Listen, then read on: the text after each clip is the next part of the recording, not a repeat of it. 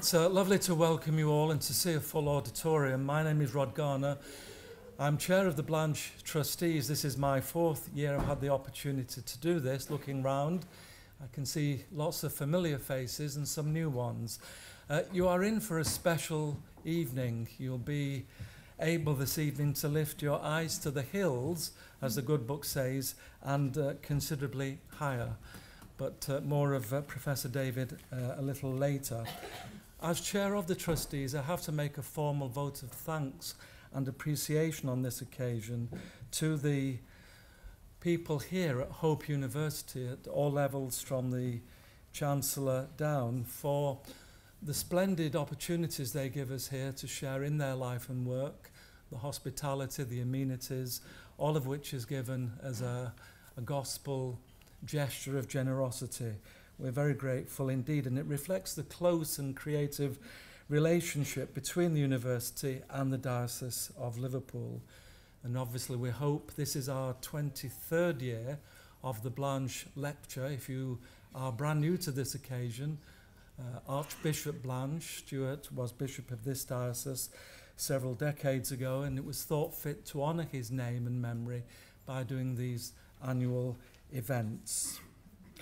I want to say just a brief word of thanks to Jackie Sanders, the events coordinator from the university, who has just come in to remind me that someone was double parked. She does fantastic work working with us. I want to thank also Christina Barrett-Ewan, our diocesan person who's helping here this evening. This is her first time helping us to organise this event. She's done it very well. And also, just very briefly, to honour Margaret Short, who left the diocese a few months ago and for many years was a very able and effective coordinator with myself and other people in making this annual event happen. Thank you to all of those. And I want to invite Dr. Guy Cuthbertson, head of the School of Humanities, to the lectern to say a word of welcome on behalf of the university. Hello, I will be very brief. I'm not the reason why you've come here today, but it's so lovely to see so many people here. Welcome to Liverpool Hope University. As Rod said, my name's Guy Cuthbertson. I'm the head of the School of Humanities here, and theology is one of the subjects within humanities, so I have the honour of welcoming you to this wonderful event, and you're all very welcome. It's also our 175th anniversary at Liverpool Hope this year, so it's been a year of special events and occasions, and it's lovely to have this one in amongst our 175th year. We're also delighted to be hosting the event and to be welcoming this year's speaker, the Revd Professor David Wilkinson, who we will hear from in a moment. Later on, you'll also be hearing from my colleague, Dr. Peter McGrail, who is in our theology, philosophy and religious studies area within humanities. So that's enough from me, but thank you very much for coming here, and it's great to see a lecture theatre full, as it always is with students, obviously.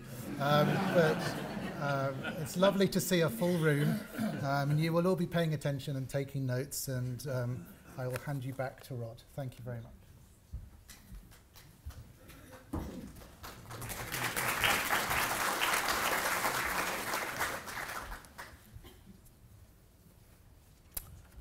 One of the traditions of this evening in the opening formalities is to invite a person to do a reading from Archbishop Blanch's writings, and this year Elsa Newton, who is the head girl appropriately at the Archbishop Blanch School, is going to do that for us. I want to preface that just with a short opening prayer.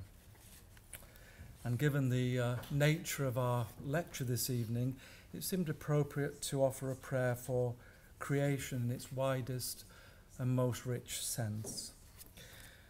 We thank you, Lord of all creation, for the wonder of the world in which we live, for the earth and the planets and all that spring from them, for the mystery of life and growth. We pray that our gratitude may be shown by our care to conserve the powers of the soil, by our readiness to learn from scientific research, and by our concern for a fair distribution of the earth's resources. We ask all these things in the name of Christ our Lord. Amen. So if Elsa would like to come to the lectern now and read for us. The Bible does not have to be understood in its totality before parts of it can speak powerfully to the individual seeker. As one wise man, Mark Twain, I think, has said, "It is not the parts of the scripture that I don't understand that worry me. It is the parts that I do understand." The Bible has proved over the centuries its extraordinary powers to awaken the mind, to challenge the spirit, and to impose a new way of life upon the reader. But just to say that is to leave the reader dependent upon his own experience, unarmed against the serious criticisms that can be urged against the Bible by those both within and outside the Church of God. If he is to remain a faithful servant, and indeed to become a faithful witness, he must come to grips with the problems and find a satisfying answer to them. It is to this question that I now address myself, and I can only proceed by way of illustration. Carl Jung tells a story of how he acquired some land in the Swiss Alps, and there proceeded to build himself a house. He offered good psychological explanations why he built it the way he did. For him, it was a unity arising out of and expressing his deepest innermost needs. But to the outsider, it must have seemed a strangely ramshackle construction, built haphazardly over the years. Carl Jung was neither an architect nor a builder by profession, and the construction left a lot to be desired. What mattered to him was the view which brought solace to a troubled mind, and this is important, was unique. No other house could ever again command such a view. It was his alone. Some such analogy might be applied with profit to the Bible. It is so the critics would urge a ramshackle production. But my reply to them would be the reply I put on the lips of Carl Jung when his own ramshackle house was criticised. It is the view that matters.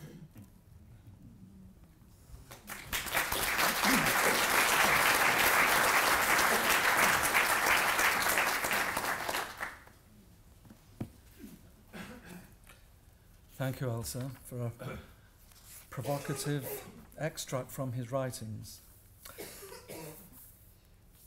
So to our speaker, it's my genuine pleasure to be able to introduce to you Professor David Wilkinson and to offer him a genuinely warm welcome from Liverpool, from the university, from the cathedral, and of course from here at Hope University.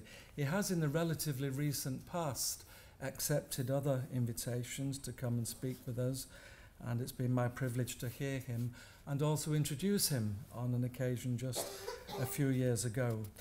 He needs no welcoming really to the area. Those of you know of him or know him that much earlier in life he had a scientific career in this part of the world.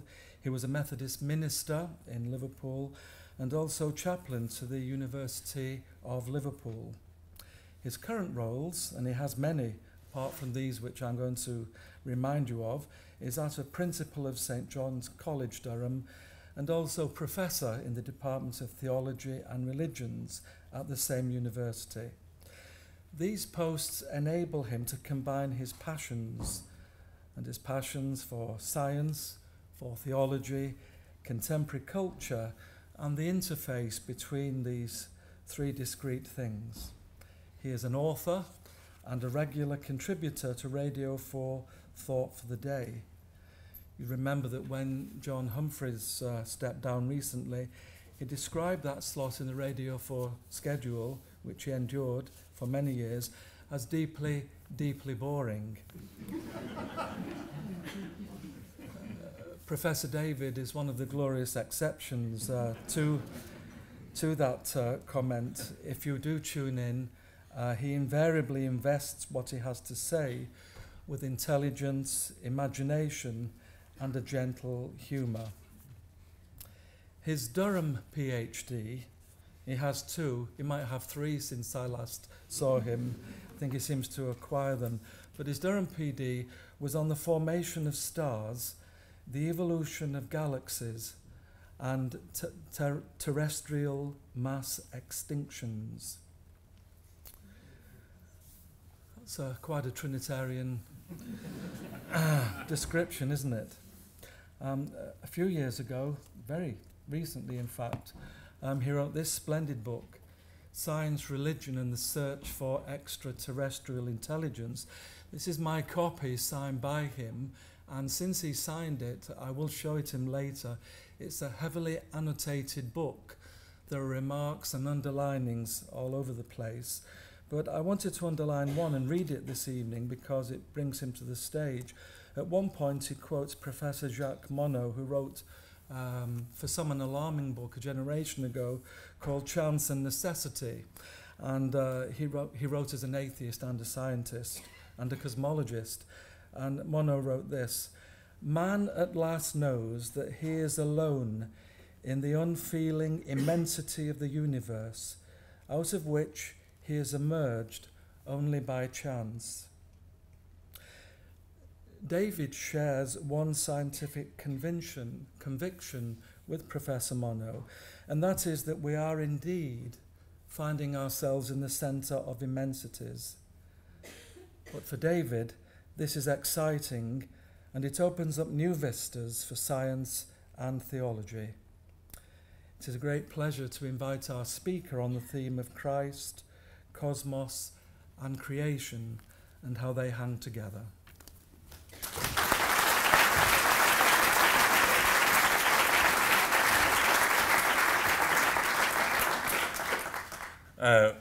Rod, thank you very much indeed, and my thanks to the Vice-Chancellor and to Liverpool Hope on such a year of the 175th anniversary. I'm delighted to be here and the work that is being done here, and indeed an affection for the Diocese of Liverpool and indeed the Christian community at Liverpool that taught me so much over many years. I'm grateful to be back.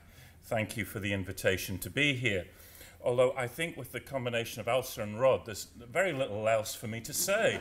It's been said all so eloquently already. I'm not sure that I think all I'm going to do for the next 3 hours or so is just do a little commentary on what's already been said. I have to say that it's a particular delight to give this lecture in memory of Archbishop Blanch in the presence of his biographer. I just wondered whether his little passage about the tyranny of politicians might have been read this evening for some reason, perhaps, that's going on in our country. But that was a very appropriate phrase. I've always been attracted to Blanch for a number of reasons. A sense of, it was often said of him, he was a layman at heart. I like that. A trusted evangelical. He was clearly knew where he was, but there were others from different parts of the theological spectrum that found authenticity within his work, and indeed as a theological teacher.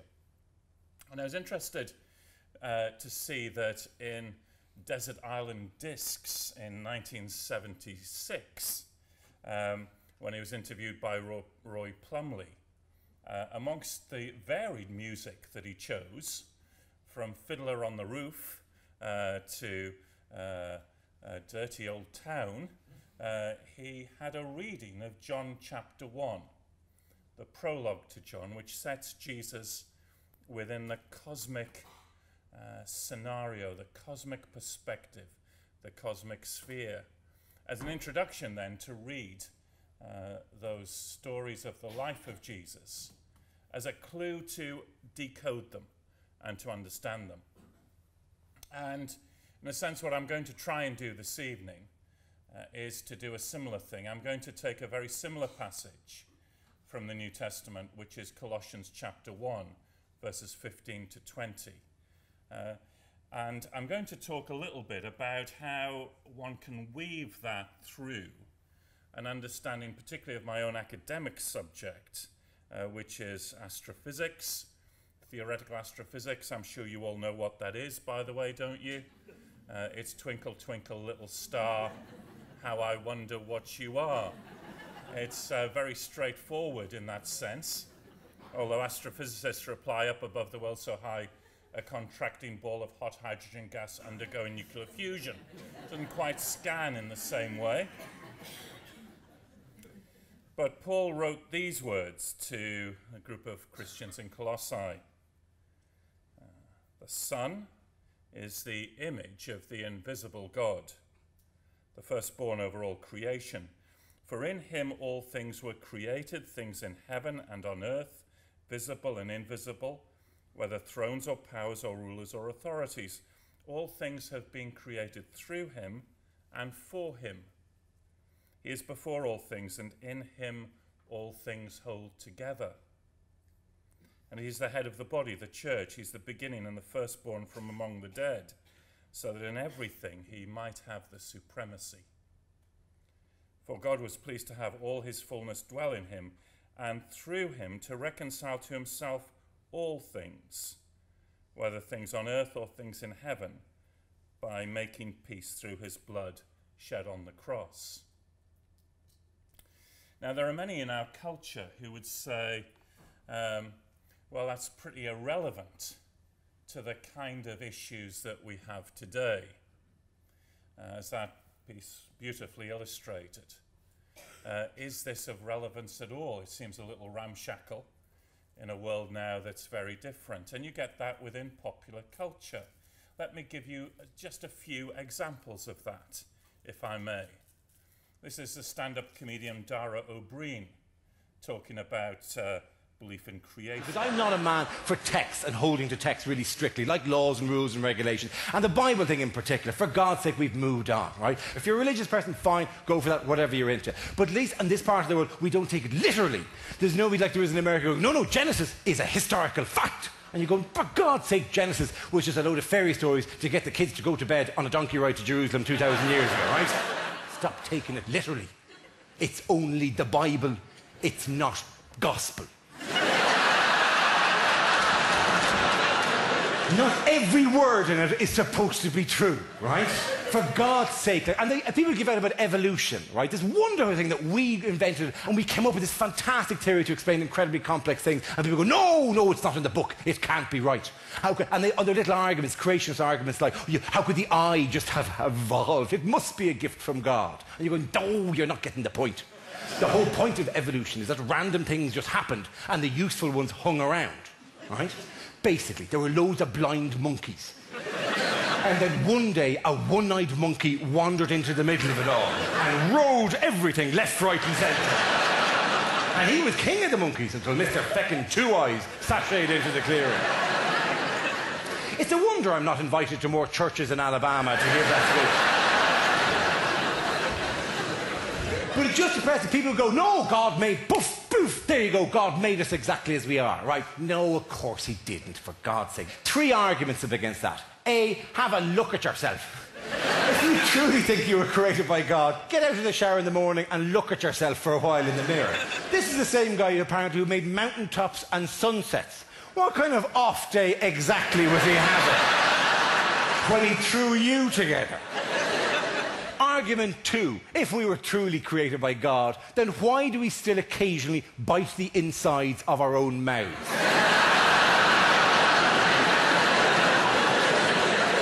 Have you ever felt less divine than when you suddenly go, I seem to have bitten myself on the inside of my mouth?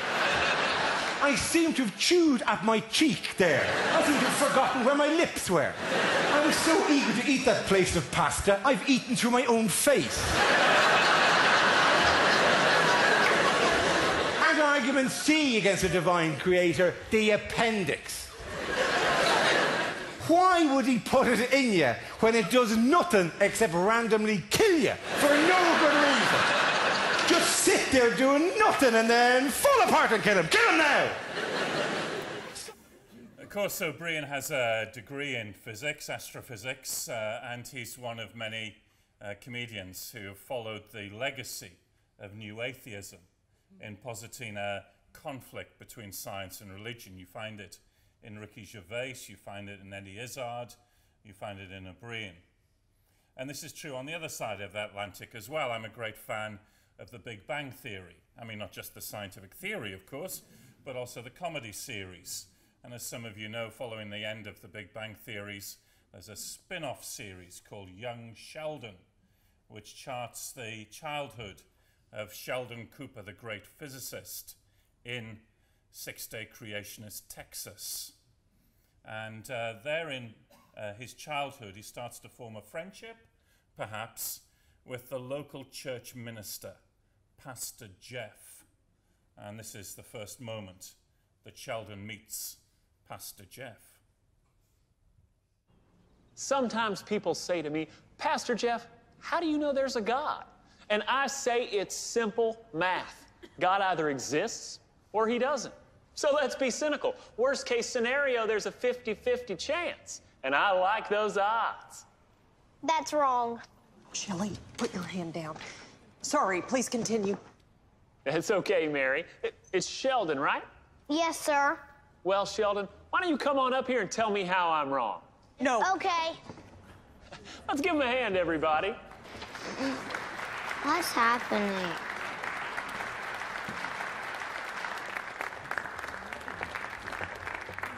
Shelley's going to eat him alive. So, you were saying? You've confused possibilities with probabilities. According to your analogy, when I go home, I might find $1 million on my bed, or I might not. In what universe is that 50-50?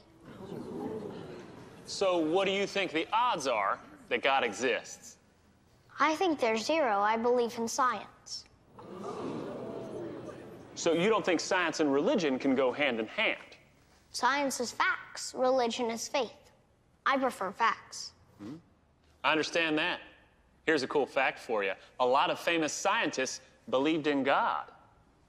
Isaac Newton, Albert Einstein, even Charles Darwin.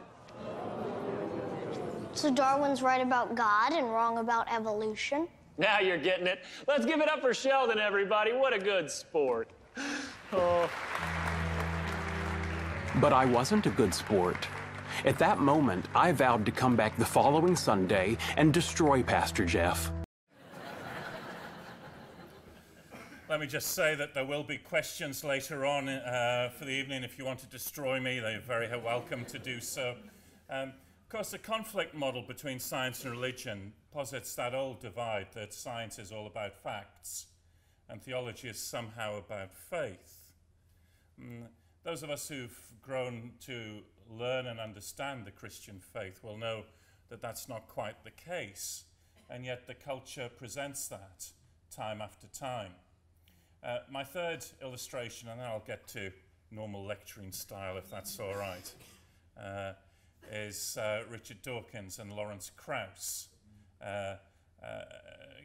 talking about the value of theology to any academic institution. Theology, it seems to me, unlike those other humanities that you mentioned, is not a subject at all. Yeah. It's an embarrassment. I agree. Yeah. And as Jefferson said, a professor of divinity has no place in our university. And he created a university, exactly. Yeah. And I agree with you 100%. I put out a challenge, and maybe some people here can try and match it. I've challenged theologians to give me a single example of a contribution to human knowledge that theology has provided in the last 500 years. And when I talk to major theologians, and I do, believe it or not, the answer I always get is, what do you mean by knowledge?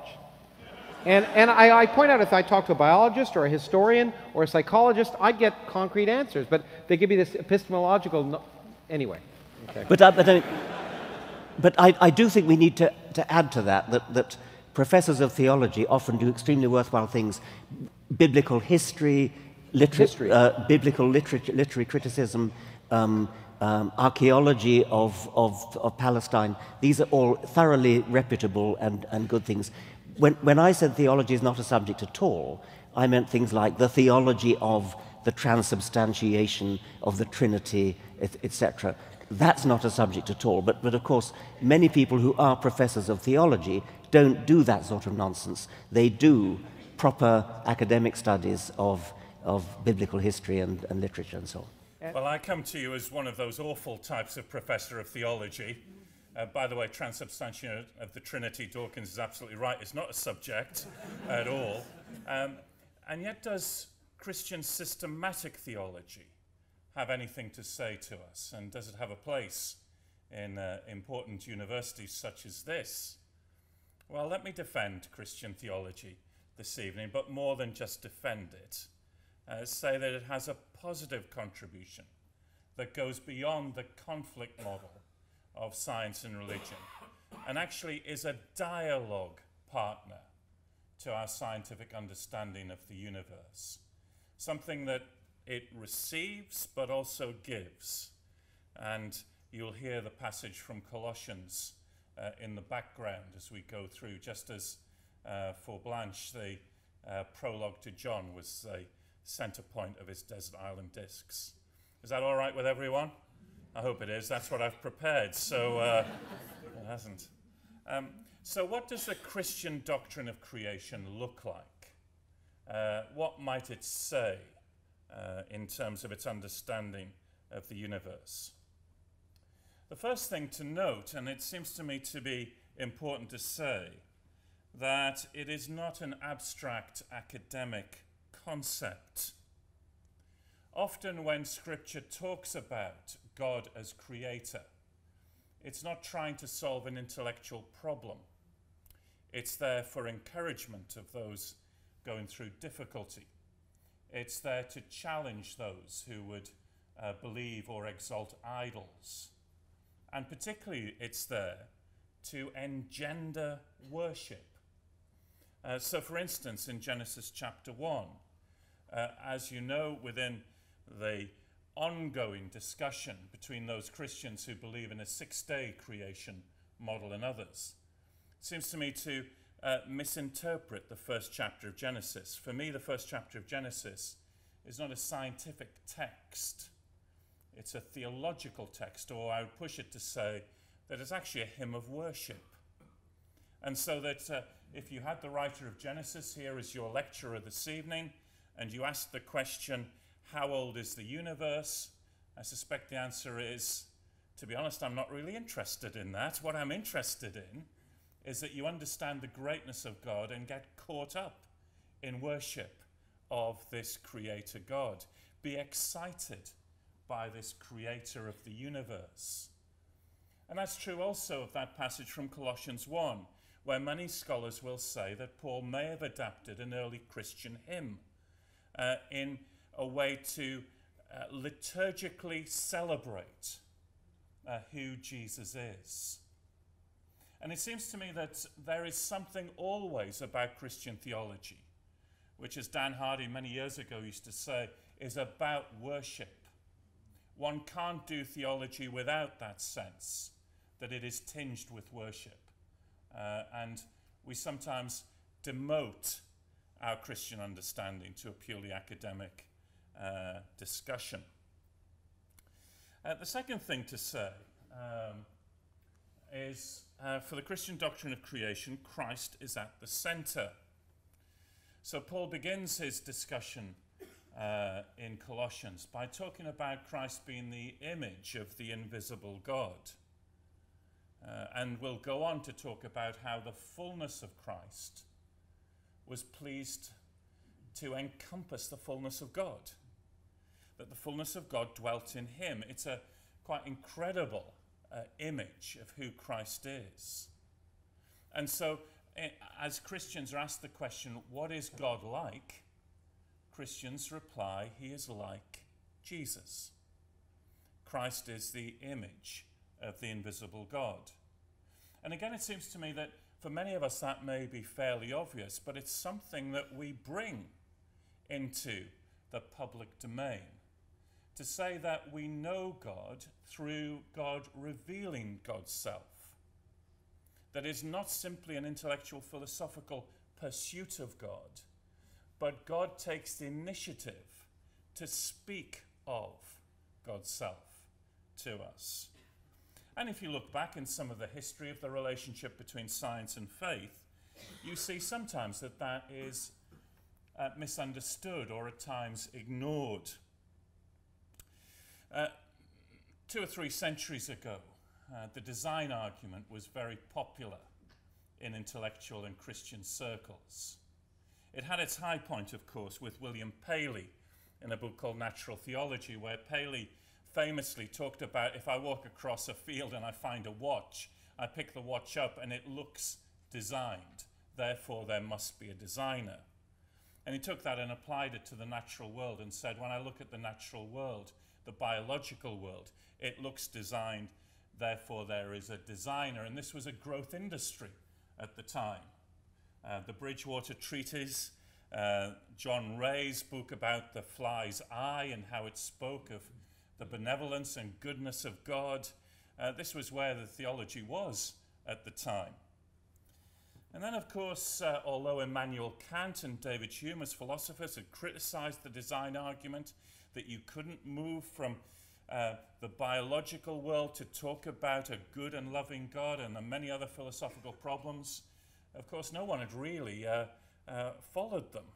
It was only when Charles Darwin came along and said that that which you think is designed actually has an alternative explanation in terms of natural selection, that the trying to prove God through design started to fall apart. And I think with good reason, because the Christian faith isn't based on the intellectual attempt to prove God. And when Dawkins talks about the limited nature of the cosmological argument, the design argument, and the ontological argument, and if you don't understand the ontological argument, then join me, I don't understand it either. But he's quite right to point out the limitations of those kind of attempts for us to reach God. Karl Barth famously said, "I believe in Jesus Christ, God's Son, our Lord, in order to perceive and to understand that God the Almighty, the Father, is creator of heaven and earth. If I did not believe the former, I could not perceive and understand the latter." And I have to say, with respect to Professor Dawkins, that's a fundamental problem within Dawkins' critique of Christian faith. In The God Delusion, his famous bestseller, in chapter 2, he makes a fundamental theological shift. It's quite subtle, but it becomes a very important shift for the rest of the book. What he says is, he's not out to criticize any particular religion, whether it be Jesus or etc., etc., etc., but he's going to talk about God in the general. And then that's what he does. He criticizes the general arguments for the existence of God. Now that's the shift. He's moved from the particular to the general. Christianity is a religion of particularity, about a particular set of events where God has spoken. Just as within the Jewish understanding, there are a particular set of acts that God has done in history. And for those who are within the Muslim community, God has spoken in a particular way. You've got to take these faith communities in their own integrity. You can't simply generalize. And Christianity is a faith about God who speaks. And therefore, within our own Christian community, you will know that a movement has developed in recent years called intelligent design. And I don't want to step on anyone's toes here this evening, although I'm going to. And that is simply to say that this renewal of trying to prove God through gaps within science, or the need to have information put into the evolutionary development, just seems to me to be misguided. It, of course, is produced out of the politics of six-day creationism in the US, not having a place in the classroom. And so a big tent of intelligent design of those religious folk and those who didn't like evolution was formed in order to argue that there were rational arguments that would get into the classroom. And it seems to me that there are two major problems with it. The first is, I've already mentioned, a God of the gaps type scenario. But the second is that there is no place for Jesus Christ in all of this, in knowing who God is. I think the same is true within a more general movement, not intelligent design, but has tried to remind us of the importance of design in what Paul Davies calls the Goldilocks enigma. These are things about the universe that are just right for you and me to exist. Famously, in the 1960s, Fred Hoyle, with Golden Bondi, produced a model of the universe which was called the steady state model, no beginning to it. And part of their motivation for that was to avoid the theistic implications of the Big Bang. Hoyle himself went on a bit of a journey. Towards the late 60s, he and a number of others worked on where the atoms such as carbon and oxygen and nitrogen come from. And in a brilliant piece of work for which Hoyle, in my humble opinion, should have got the Nobel Prize and never did, discovered that these atoms are produced in the death throes of stars, supernova explosions. When stars run out of hydrogen, they start burning anything that they can, and you form carbon, oxygen, and nitrogen. And Hoyle discovered this, but he also saw that these things are very finely balanced. They have to be just right. The energy levels in carbon are only different by 2%, and the energy levels in oxygen are only different by 0.5%. Then there's no carbon in the universe. And that's quite important to you and me, because we're made of the stuff. He wrote after that, "Nothing has shaken my atheism as much as this discovery." And in fact, on into the 1980s, he then wrote a book called The Intelligent Universe. Now, he wasn't arguing for any Christian view of God. What he was arguing for was a deeper story to the universe. And this, again, has become the kind of growth area in popular science and religion in lots of ways. The astronomer royal, Martin Rees, some years ago wrote a book called Just Six Numbers. 6 numbers that have to be just right for us to exist. Don't worry, those of you who are getting worried, we're not going to go through the equations on this tonight. But at the end of the book, he said, in the light of this, you've got 3 options, says Lord Rees. Option 1, you just say, well, that's the way it is, and walk away from it. No, says Lord Rees, you can't do that because these balances are so extraordinary. Option 2, he says, you say God created the universe, and this is evidence of God. But he doesn't like that. His own preference is option 3, and that is that we are one of many universes in a multiverse of universes.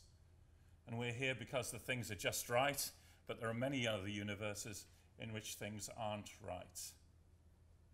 Now, I think the attempt to try and use these Goldilocks enigmas to prove the existence of God runs the same danger as what John Ray and William Paley were doing in the 19th century. They don't work. But more than that, they begin to try and build logical proofs without any concept of revelation, of God speaking. If you're interested in the multiverse and you want to talk more, let's do that in the questions. I can see some of you are eager and most of you aren't. But I've been doing a little bit of work in Durham with this gentleman recently. This is Temple Chevalier. And Temple Chevalier was the first professor of astronomy at Durham University. Not only was he professor of astronomy, he was also professor of mathematics and reader in Hebrew, all at the same time. He was a little cheesed off that he wasn't a professor of Hebrew. He only got to readership.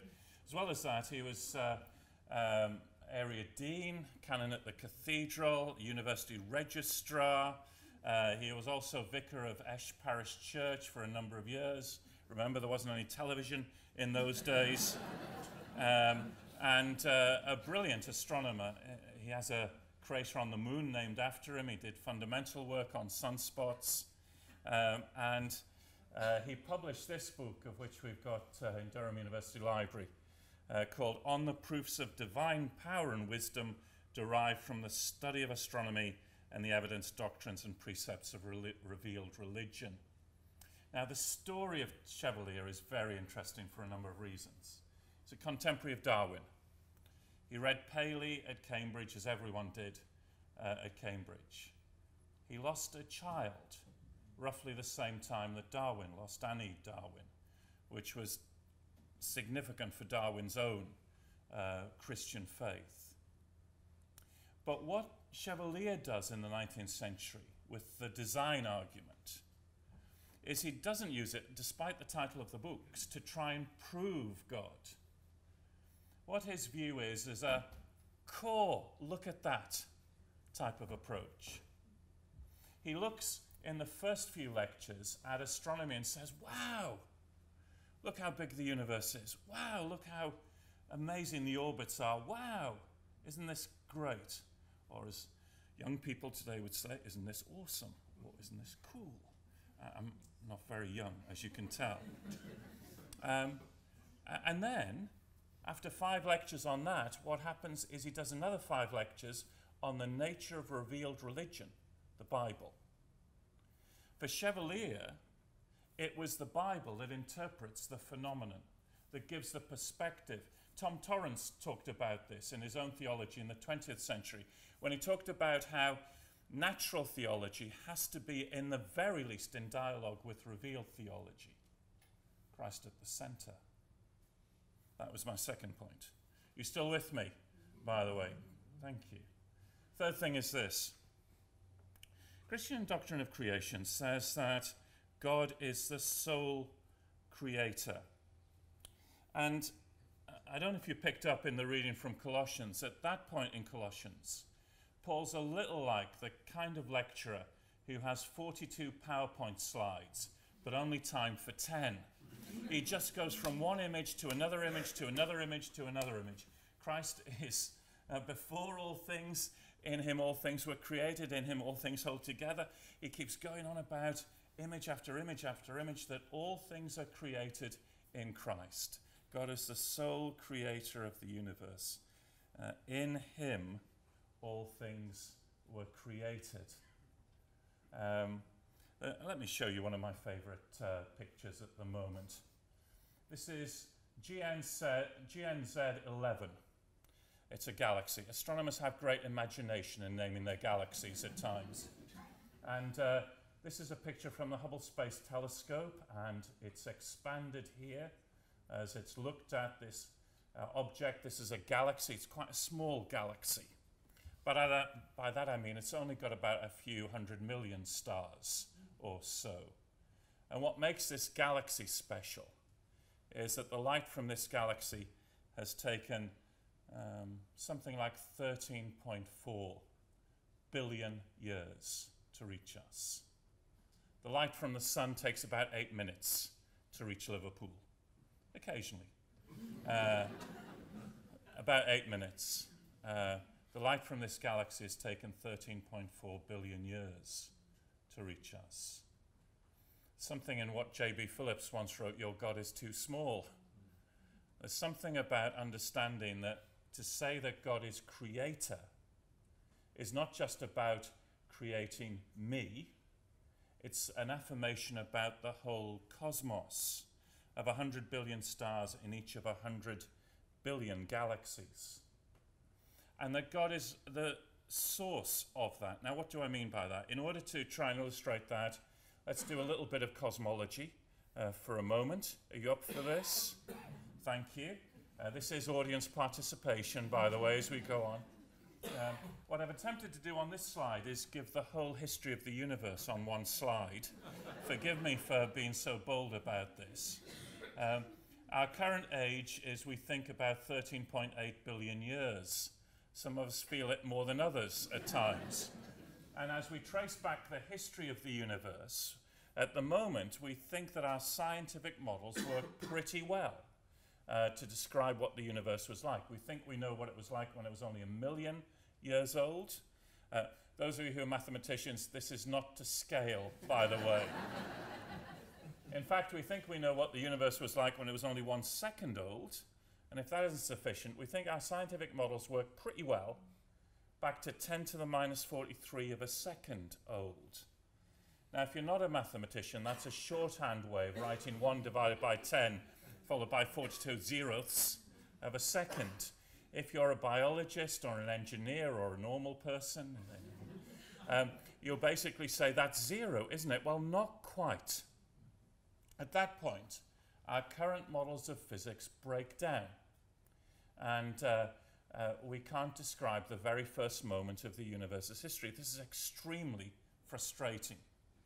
It's almost as if you've watched 8 hours of Midsummer Murders, or it just feels like that. And then just before the murderer is revealed, someone phones you up and you miss who the murderer is. You've watched the whole story and you don't get what happened right at 10 to the minus 43 of a second. The universe, by the way, at 10 to the minus 43 of a second is very, very small, fraction of a centimetre across, and it expands. And as it expands, it cools. Quarks, the building blocks of protons and neutrons, appear about 10 to the minus 35 of a second. The protons and neutrons get together to form hydrogen and helium between about 1 second and 1,000 seconds. Little bits of lithium and deuterium, but nothing much to write home about. And then, to cut a very long story short, out of that hydrogen come stars and galaxies to form planets as well. Now, the interesting thing and the frustrating part is, what do we make of the beginning? And the problem that our laws of physics have at the moment is that the two great theories of 20th century physics, quantum theory and general relativity, break down at this point. They can't cope with the universe being very big in a very small space. And I won't go into the intricacies of that. If you'd like to ask about it, I'm happy to talk a little more about it. But as I said, for many physicists, it becomes very frustrating. Robert Jastrow, a number of years ago, in a book called God and the Astronomers, wrote about this, and forgive the sexist language, it was written a few years ago. He wrote, "For the scientist who has lived by his faith in the power of reason, the story ends like a bad dream. He's scaled the mountains of ignorance, he's about to conquer the highest peak, and as he pulls himself over the final rock, he's greeted by a band of theologians who've been sitting there for centuries."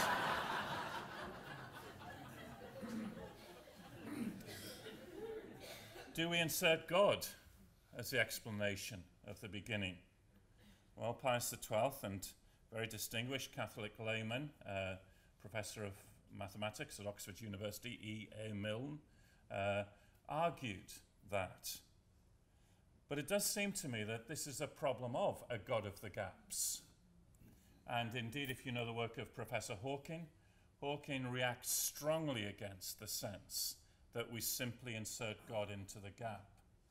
And Charles Coulson actually talked about God of the gaps many years ago. He said, beware of putting God into any gap within scientific knowledge, because as scientific knowledge increasingly fills in its own area, God is pushed out of the gap and becomes irrelevant. Now, it seems to me when we talk about the Christian doctrine of creation, we're not talking about a God of the gaps, or as the deist talked about, a God who simply starts off the universe and then goes for a cup of tea, not to have anything more to do with it. The image in Colossians is that in him all things hold together. It's an image of a God who sustains every moment of the universe's history.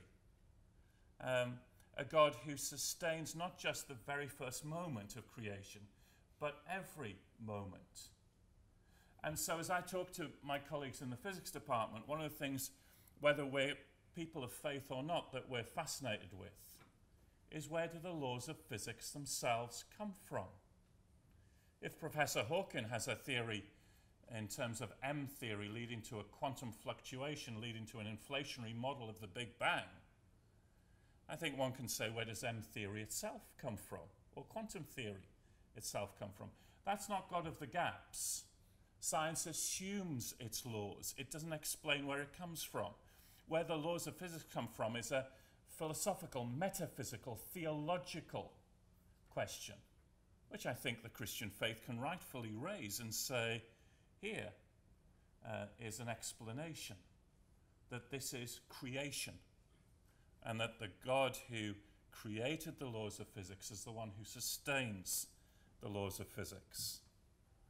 So God is the sustainer of order, and that phrase, in him all things cohere, is a very important phrase for those of us who are physicists. For we do our work on laws of physics that are universal, by which the universe hangs together. And therefore, to explore those laws, to use those laws, is a Christian thing to do. And I wonder whether those of us, who are part of churches actually affirm science as a gift and as a vocation. I'm sure you don't go to churches a bit like this, where if a young person says, I feel the Lord's calling me to the missionary field, some churches will bring that young person down, say, isn't that wonderful? Lay hands on them, pray for them, give them a big check to go to study theology. But if a young person says, I want to do chemistry at university, I wonder whether the same church would bring them to the front and say, isn't that wonderful? Let us pray for you, and by the way, here's a big check to help you with your student grant in all of this.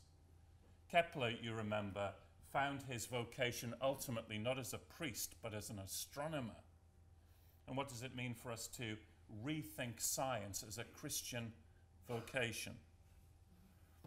Just a couple of years ago, a friend of mine, a physicist in Durham, came up to me in the street with tears in his eyes, and he hugged me. This doesn't happen a lot in Durham, and it certainly doesn't happen amongst physicists. It was the day of the announcement of the discovery of gravitational waves. You might remember it. Albert Einstein had said 100 years ago that if you imagine the space and time of the universe to be a stretchy fabric, he said, then there may be an occasion when two black holes bang together, and effectively you get little ripples on this fabric of space-time moving out. He said, by the way, they'll be so small you'll never see them.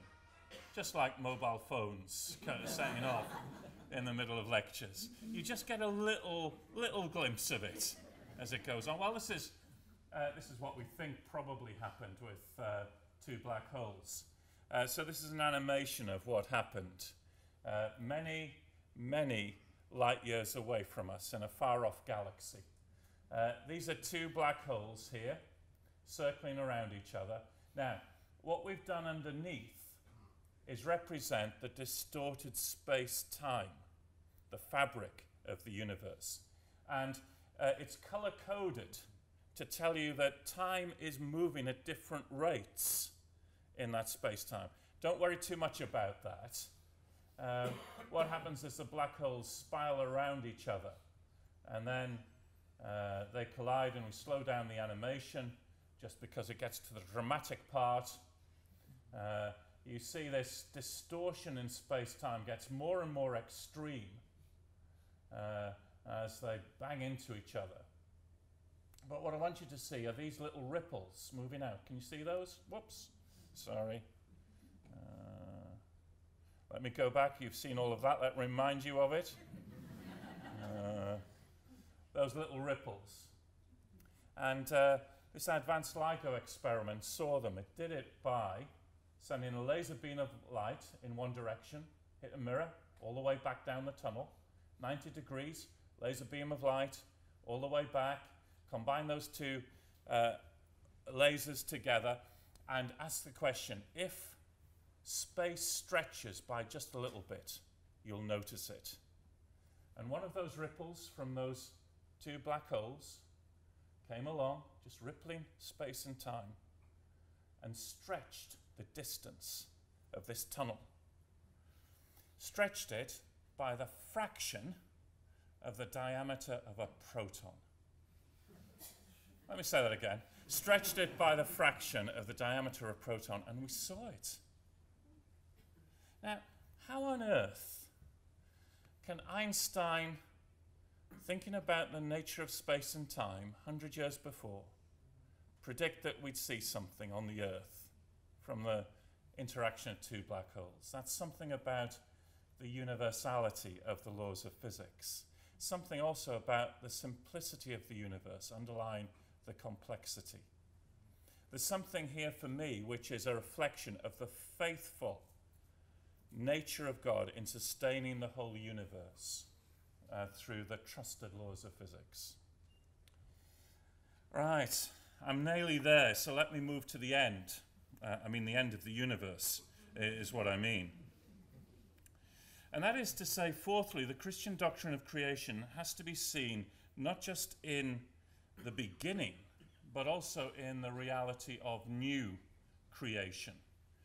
I'm a Methodist, and therefore I'm under contract to mention the name of John Wesley in every lecture that I ever give. On this occasion, he's actually relevant.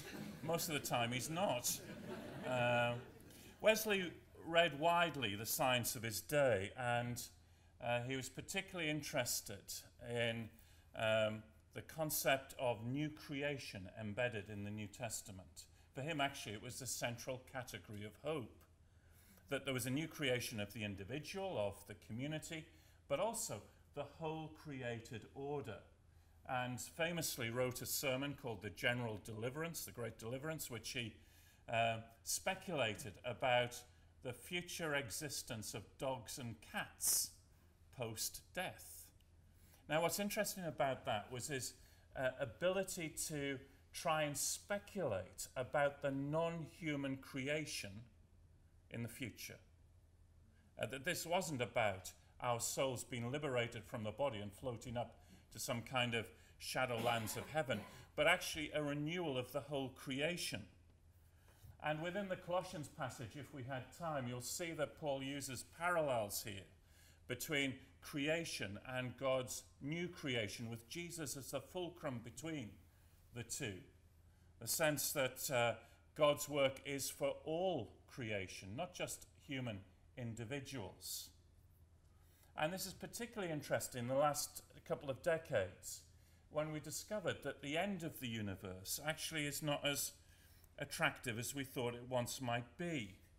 And this was the discovery in 1998 and 1999 of the accelerating universe, for which Saul Perlmutter, shown here with Adam Rees and Brian Schmidt, were awarded the Nobel Prize. And what they discovered was that the universe is accelerating at a rate that we never expected it to do. So those old models of the universe expanding and then collapsing, you remember those, and then perhaps bouncing, that's not going to happen. The universe is going to accelerate. And the reason for that is because of the occurrence of something called dark energy. Now, within the universe, these are different satellites which have measured these things, but broadly they're saying about 22%, 23% of the universe is in a form of matter which we call dark matter. We call it that because we don't know what it is. And we think we know what it is, but we're not sure. We know that it's there, but we can't see it. And if that wasn't embarrassing enough, there's another 72, 73% in the form of dark energy. And we call it that because we've no idea what it actually is.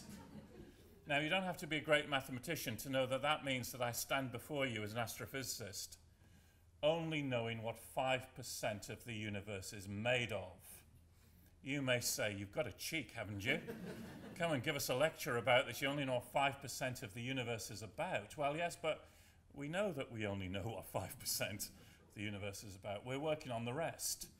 It's the dark energy that actually accelerates the universe. And you might say, well, isn't that great? The universe will go on forever. The trouble is that as things get ripped apart, eventually the universe cools and cools until it gets to a temperature where no life is possible.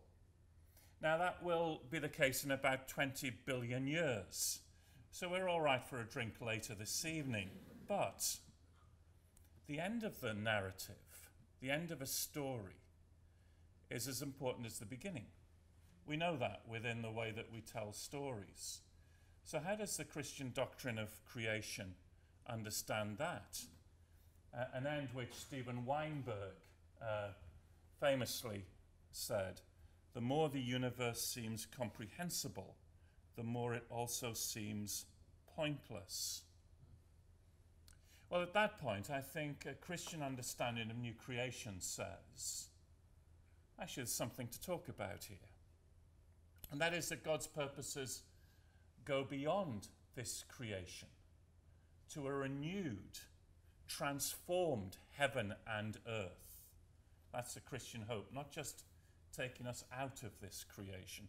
Just as when we look at human existence, I mean, in a sense, we're all destined to futility. We're going to die.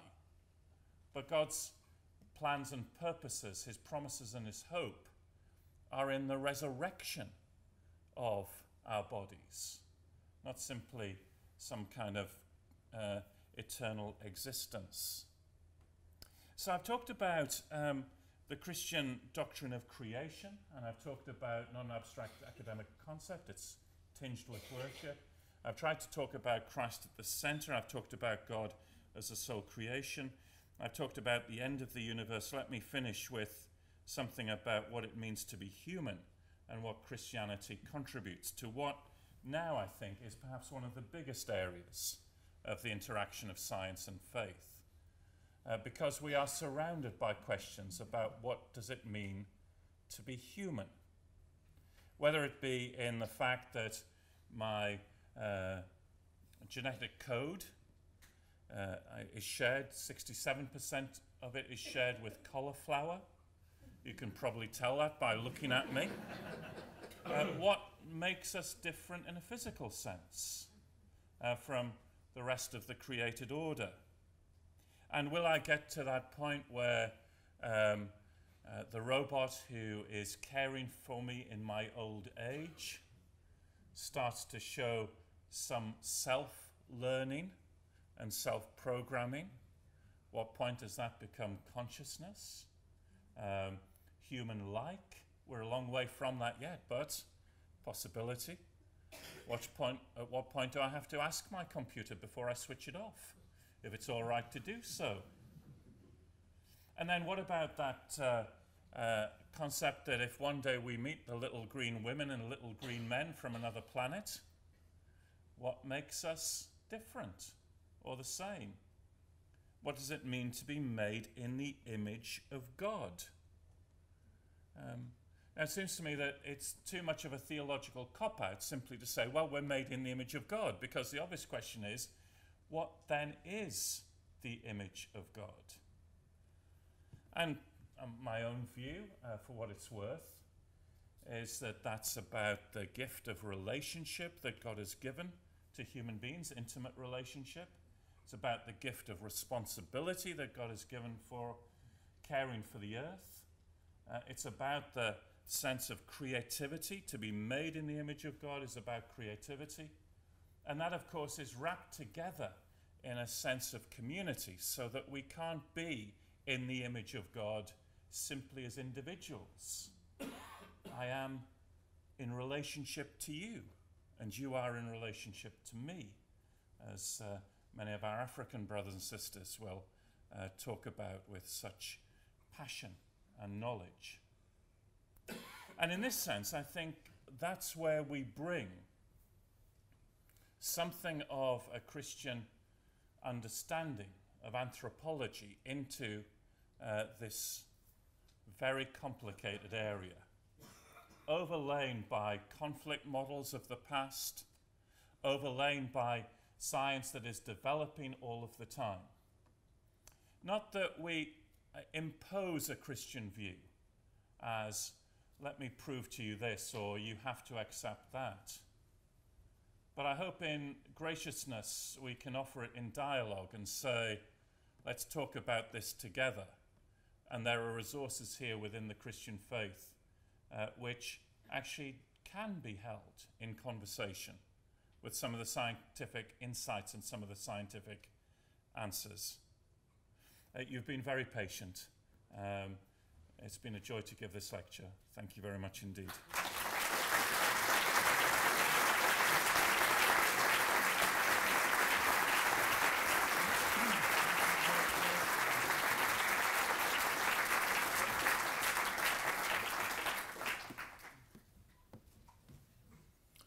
Well, David's given you a marvellous platform on which to speculate and think and reflect in awe and wonder, or perhaps be reminded of profound things at the heart of the Christian faith that we forget all too easily. But now you have time, 15, 20 minutes, for us to take questions. I would ask that they should be relatively short, questions rather than statements.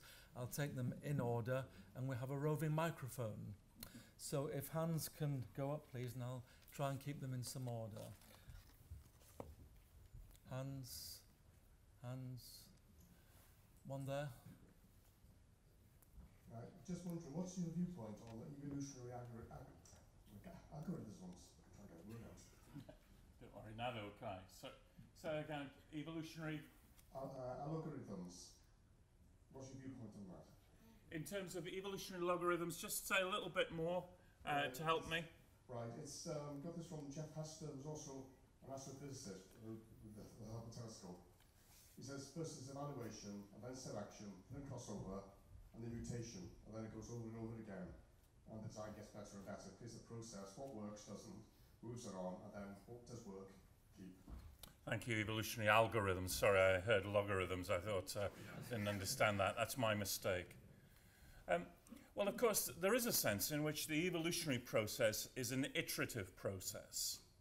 That is, there is a sense in which a number of possibilities are tried, and then there is a selection process. In Darwinian evolution, that selection process is scarcity of resources and the ability to pass characteristics down to the next generation. In astronomical terms, the process is the laws of physics interacting with a very big space, lots of possibilities. And so as you walk or wander through the universe, just like as you wander through a forest, you see lots of different things, sometimes failed stars, sometimes planetary systems. Now, I think for me, that's a reflection of a God who creates both law and freedom within the universe. So I think there is a limited amount of freedom within the universe for the physical processes to explore the possibility space.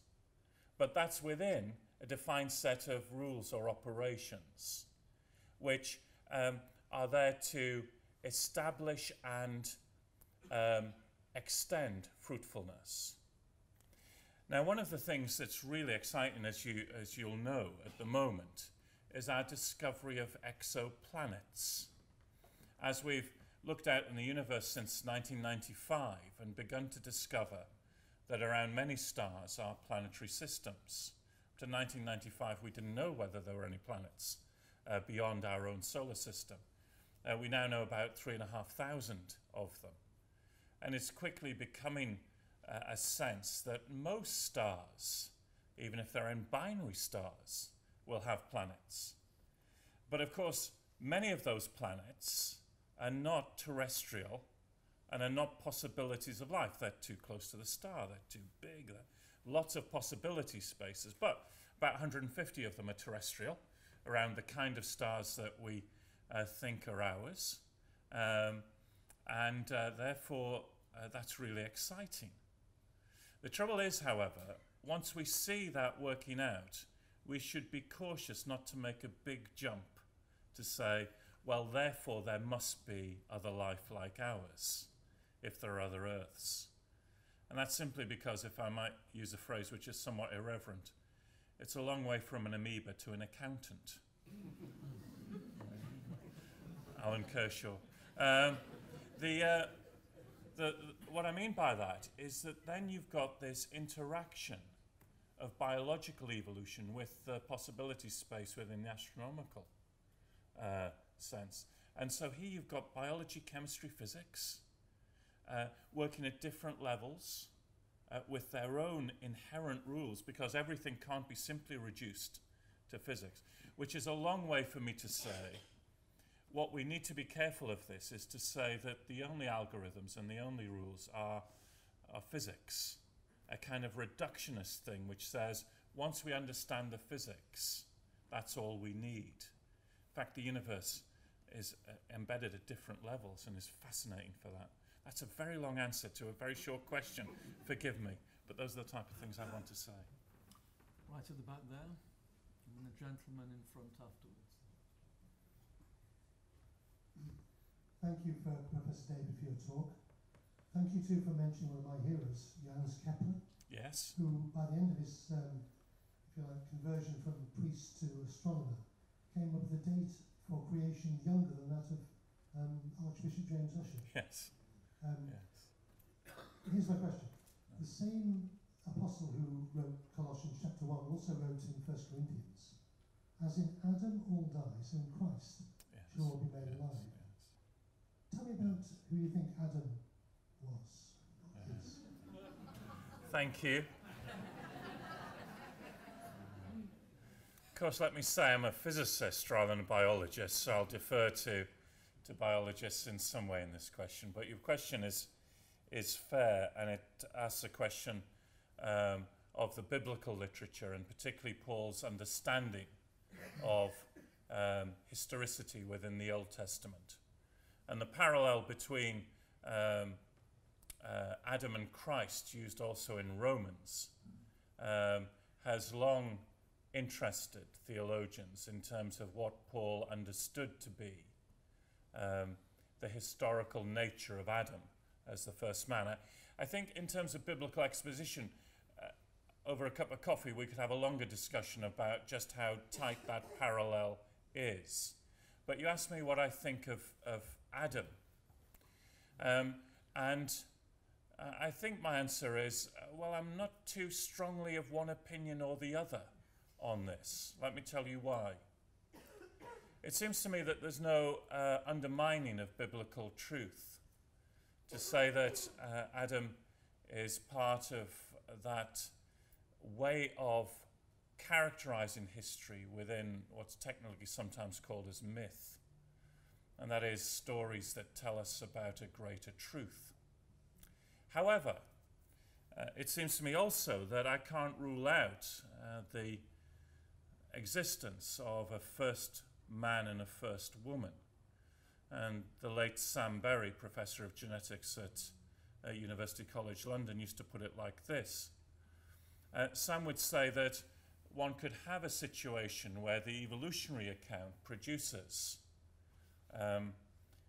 physiologically, biologically, human-like beings.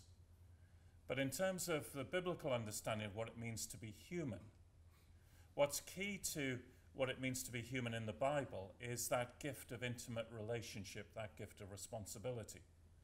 So some would say, perhaps at some point in the biological evolution of the species, God does something that God does throughout the Bible, and that is he takes the initiative and forms relationship. And so it could be that at some point God initiates a relationship with the first man and the first woman, Adam, in that sense. Now, I actually think that both of those views can be held with integrity within what we might call evangelical Christianity, and indeed has been demonstrated within that fold over many years. So I'm a little fence-sitting here on this one. This isn't my area of expertise, but I'm saying that I don't want to rule out either. I think there's a question over in the middle there somewhere. Did I see a hand earlier? Gentleman here, and then we'll go to the middle. Thank you, David.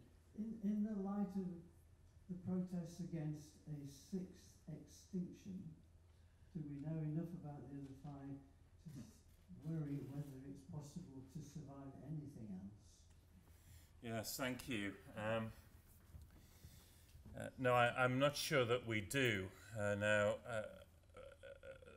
I worked a little bit on the dinosaur extinction a number of years ago, and popularly it's often seen as the dinosaurs were wiped out by a comet impact.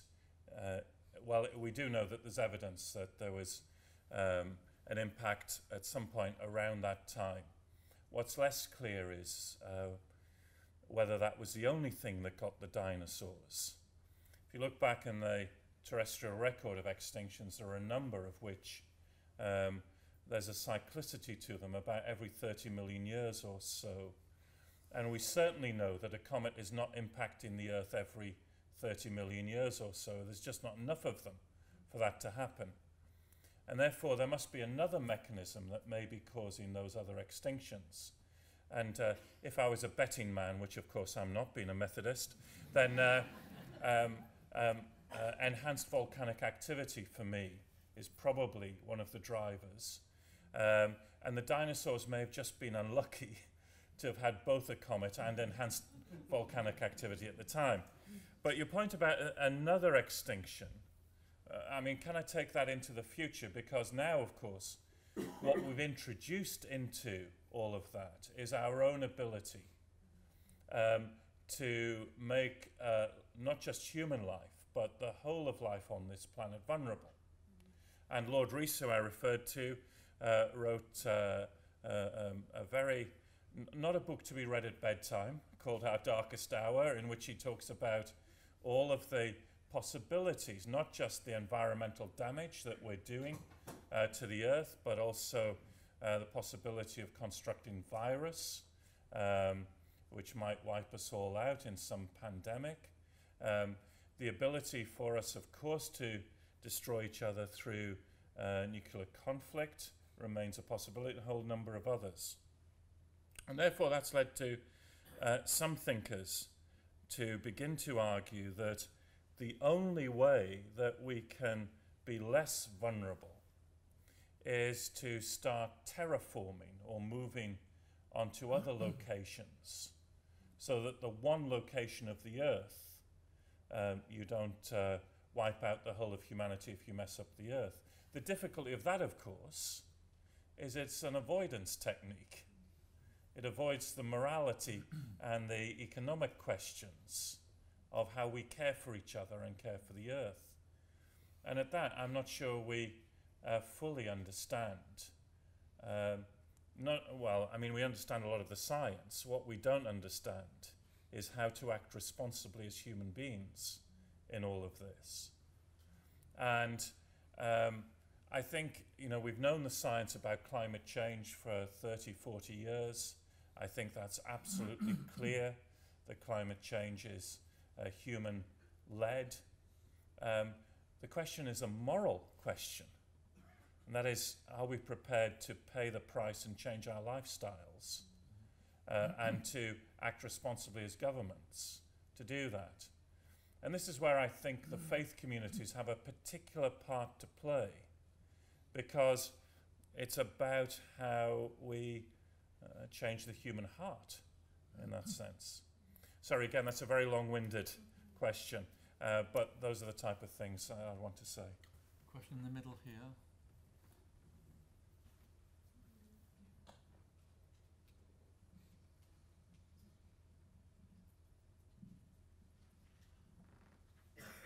Does science point towards an intelligent designer?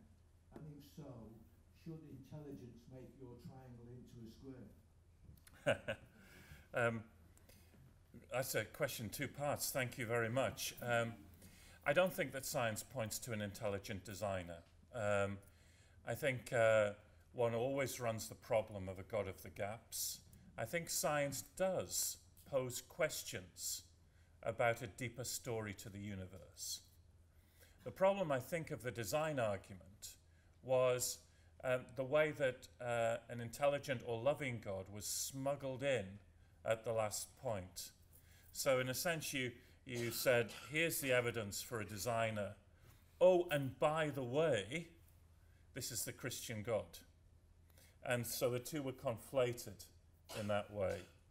So I think at best you can possibly argue for some kind of designer, but what's the nature of that designer? That's a crucial question. The crucial question often is not whether God exists or not. The question is, what is the nature of God, or the nature of God that we are attempting to encounter? So in that sense, I'm skeptical about intelligent design. I'm also a little skeptical of defining humanity by level of intelligence. I think there have been attempts in Christian theology to reduce the image of God just to intelligence. And the trouble with reason or intelligence as that which defines human beings is that it excludes some to the expense of others. I think the value of relationship, of that which is given as gift, means that for the person who teaches at a university, or the person who actually has limited brain capacity, we are both equal in the image of God. Therefore, I'm open to it being part of the image of God, as you suggest, and I might want to build not just a square, but a many-sided dodecahedron or whatever it happens to be on this. But I think we should be careful of reducing that which defines human beings to one characteristic or quality. Lady there with the orange scarf.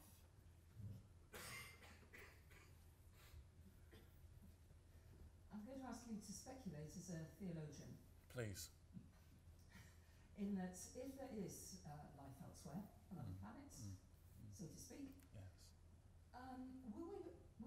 Will we expect them to take on the story of the Jesus of history, the Christ of faith, as we know it, or has been passed down to us, or will we need to be open to another form of revelation? The likeness would be, we have been taught Northern Western theology, but we have to acknowledge now Southern and other interpretations. What would you expect coming from those planets? It's a really important question, and it would be really crass of me to say that in that book I go into it in some detail, and it is coming up to Christmas, and but let me try and take the question seriously without doing that. Stanley Yaki, a Roman Catholic theologian, effectively says we won't know until we talk to them. And that actually he says that we Christians should be the first to greet the little green women and little green men in order that we have some confidence that if God is the God of the whole universe, then we will have something in common, even if individual stories may change. And indeed, I mean, I do think that Christian leaders would be much preferable to President Trump greeting any visiting aliens. One can't think of anything quite worse, really. Now, you pushed, however, rightly so to say, can we speculate about whether there will be a similar story or different stories? And in the 20th century, there was a great deal of debate about this. E.A. Milne, who I referred to earlier, said that, in his view, the Jesus story, particularly the events at Calvary, was so unique. It was a once-for-all for the whole universe. But he was then driven to say that our job was then to become cosmic missionaries, to tell this story throughout the universe. Now, that's a very long missionary journey. He was opposed by a number of theologians, including Maskell, who in his Bampton Lectures in the 1950s said, no, the God that I see in Jesus is a God who fundamentally becomes incarnate. And so there would be another incarnation on another planet. The difficulty with that is, first of all, our experience of incarnation is not just God demonstrating what God is like, but it's also something to do with salvation to people in sin. And C.S. Lewis, in his science fiction trilogy, speculated about whether other beings would have fallen in the same way that human beings would have done. The third thing is to pose the question of whether, if there are other incarnations on other planets, why might there only be one incarnation here on Earth? Now, incarnation for me, seems to be the supreme way in which God communicates, but isn't the only way. And your question rightly raised the question of other faith communities who hear something of God in different ways, but may not have incarnation in the same way that we do. So I think, it's fascinating to think through because of the theological themes that come into it. Incarnation, redemption, sin, the way that God speaks in many and different ways. And therefore I've argued more recently that the question that you've asked is a key, what I might call, theological sandpit question. It's a question where we might play in the sandpit and talk together and say, well, what about this and what about that? And there are some issues where you can speculate about that in a way that sometimes the sensitivities of other questions closer to hand mean that we don't have the freedom to speculate. So play in the sandpit is, I think, the way to do it. Take one more question. Was some gentleman over there? This is the last one from the audience. My question is, if there is no creator God and we blow ourselves up, what's the point of an empty universe? Thank you. And I think that's where Weinberg was trying to come to terms with, as he's an atheist, he doesn't believe in God. The more the universe is understood, the less one can actually talk about, if we're alone, what's the purpose of it all? So I think for me, your scenario is very chilling. I think I'd want to flip it and say, for me, the existence of a creator God gives hope in the direst of circumstances. So remember where I started with: the Christian doctrine of creation is never an abstract concept. In Isaiah, for example, for a people who are in exile in Babylon, their hope of new creation, which was partly a political restoration back to Israel, was because they believed in a creator God who never tired, who was still committed to this universe. So the creator God of the past is the same God of the present and the God of the future. And that's what gives hope.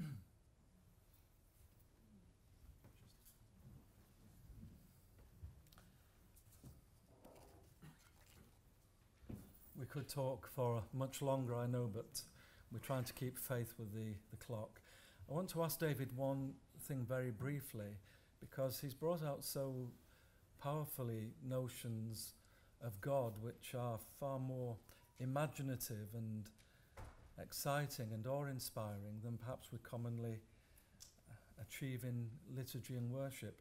So my comment to you, David, is this. The composer Vaughan Williams has a great work called The Sea Symphony, in which in one of the passages, as he contemplates the sea and the universe, the American poet Walt Whitman, and he says this simply: "Quickly I shrivel at the thought of God." Would you just like to comment on that statement?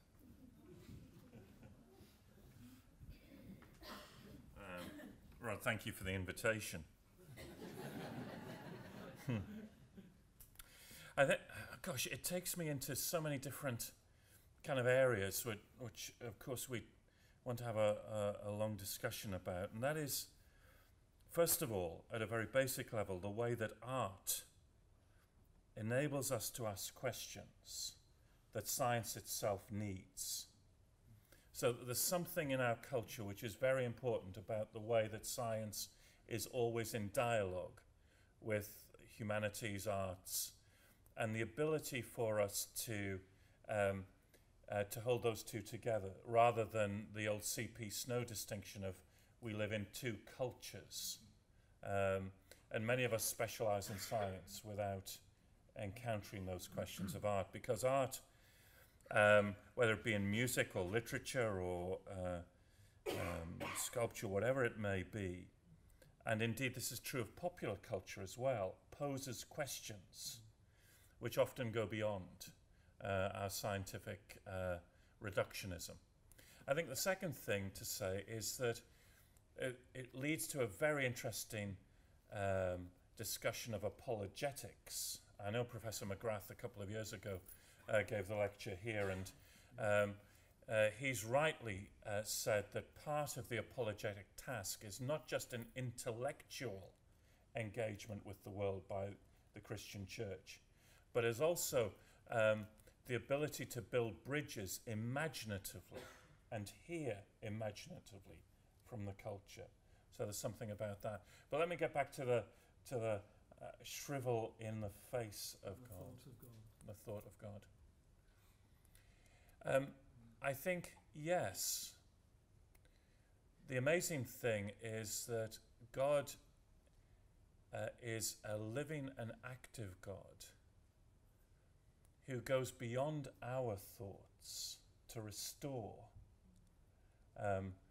the heart and mind which is shriveled, shamed, broken, struggling. That this is a God who goes beyond our ability to think about God in a way that moves to a knowledge of experience. And that's where I think that there is a personal knowledge, as Michael Polanyi talked about, which is beyond our intellectual understanding of God. To use a very silly illustration, I might ask the question, how do I know that my wife loves me? Well, as a scientist, I can be very straightforward about that. Does she buy me a Valentine's card? I mean, that would be evidence. Does she scream and run out of the room every time she sees me? That would be evidence, but in a different direction. But how do I know love is ultimately when I risk myself into a relationship. At that point, it goes beyond my intellectual understanding into a relationship of trust. And it's in the trust that the reality of love begins to inform me. So, gosh, I mean, that's a very inadequate answer to a very profound question. But I think I'd want to go to that point where God is the God who's always taking initiative and forming a relationship.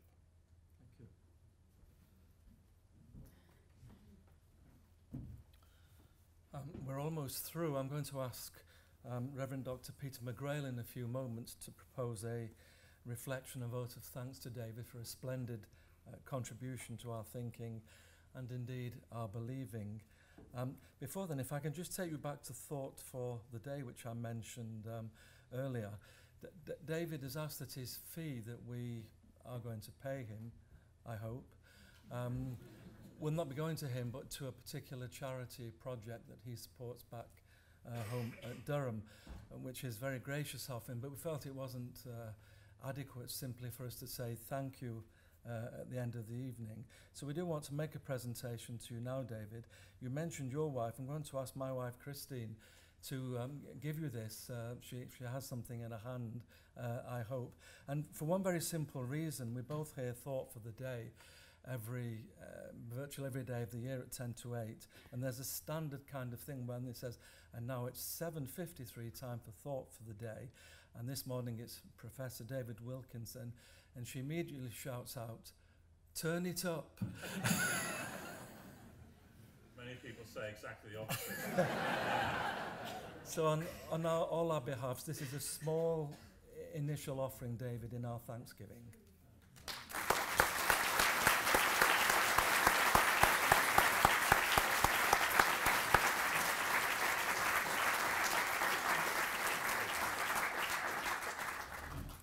Now, Peter, if I may call on you.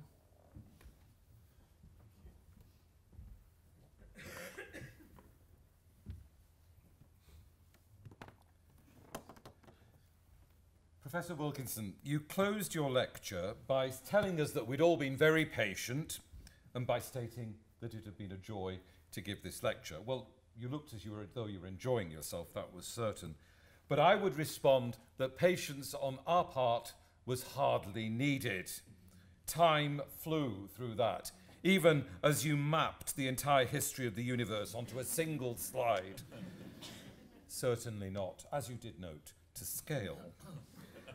Perhaps that somewhere in there was one of those slight ripples in the fabric of space and time that you spoke about, but it certainly flew for me. And as for the pleasure, well, that was all ours, right from that opening trio of clips in which deliciously you brought alongside each other the young Sheldon and Richard Dawkins. More. And from that opened the challenge that we have sat through for the last hour or so. That challenge to the popular, polar opposition of religion and science that those clips embody, and that vision that all too easily we have interiorized and continue to interiorize, even as we listen to John and other people on the radio and see on the telly. I personally want to really welcome your engagement with the design arguments, not only because I've never been particularly convinced by any of them, frankly, that goes right back to Aquinas, and your refusal to take up the God of the gaps approach that I take from here with a sense, I must say, even of joy. Your response refused to engage in that manner. Instead, it was Christocentrically focused and therefore profoundly human. We ended up in exactly the right place, in a sense, with anthropology. Indeed, as your responses to the questions that you've just been asked made clear, your vision of the universe and of our place in it is profoundly humane. Now, you have spoken as a Methodist, and I must confess that at one point, that is before my phone interrupted your flow, for which, to everybody, my apologies. There'll be a prize for anyone who can name that tune. But before that, I was going through, in my mind at one stage, those classic lines of Wesley, "Finish now thy new creation." If I might draw on my own Roman Catholic tradition, I would say that one of the most dramatic statements and most profound insights of the Second Vatican Council was in its insistence that it is only in Christ that humanity is fully revealed to itself and becomes fully apparent to itself. What you have done is to set that vision into a truly cosmic scale. Surely a common Christian error is to perceive even that amazing self-revelation as bounded by our own limited experience of space and time. Instead, what you have invited us to do is to understand our very humanity in terms of the cosmic scale of the universe. And as you suggested at the start of your lecture, that can only lead us to one place, which is to worship. So, Professor Wilkinson, thank you very much.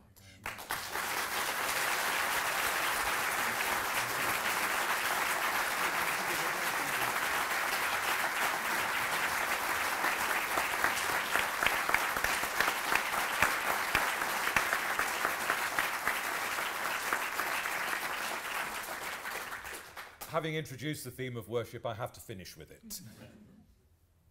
There's only one response to all of that, and that's awe. So let's have a moment of silence as we place ourselves in that scale of time and space and in the relationship with that cosmic Christ.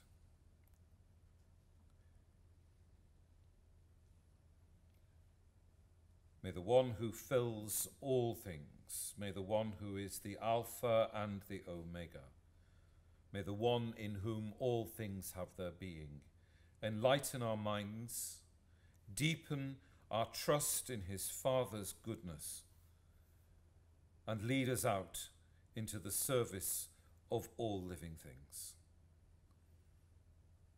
Jesus Christ himself.